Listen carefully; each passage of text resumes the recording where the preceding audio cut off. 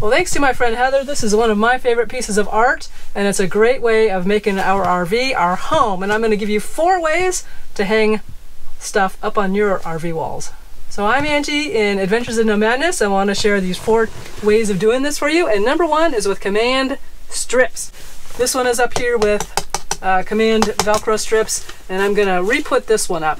Now, one of the issues we've been full-time for 2 years now, and we've had this one up pretty much the whole time. This one has only come down once, and I'm going to redo the command strips right now for demonstration purposes. And I think also because of the extreme cold we've been, some of these were getting ready to fail anyway. So better now than when we're bouncing along on the road. On this one, because it's such a hard surface, I've actually had to double some of these up.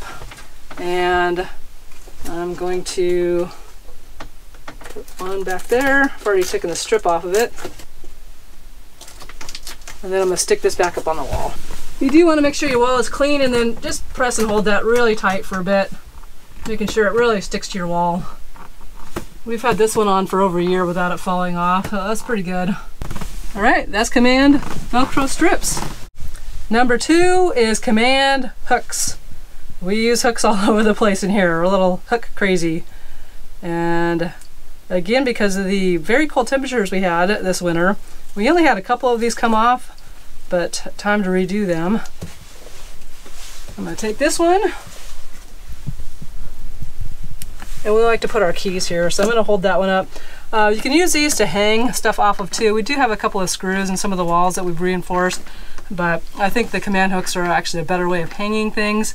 We've got some little decorations like this up here that we can put on a hook. We also have this hanging up on hooks on this wall here. And one way we could get this to stay against the wall here is I've actually used command strips, Velcro on the back side here. It doesn't really stick to this very well. There is some magnets that we might use, just a little worried that might take the finish off the wall. So this is a little bit of a work in progress, but it does hang pretty nicely as far as the hooks up here.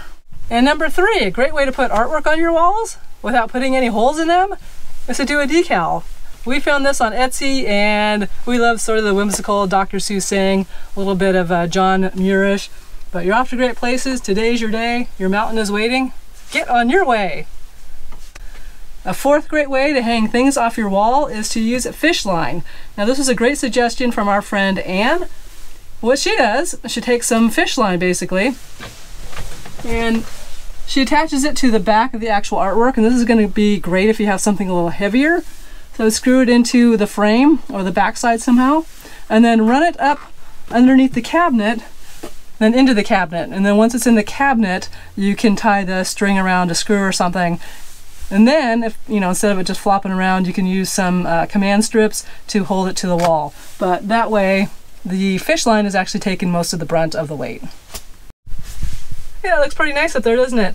Well, I really want to hear how you hang things on your RV wall. So if you could put that in the comment below, I would really love that. And please hit that like button, hit that subscribe, and we'll see you in the next video.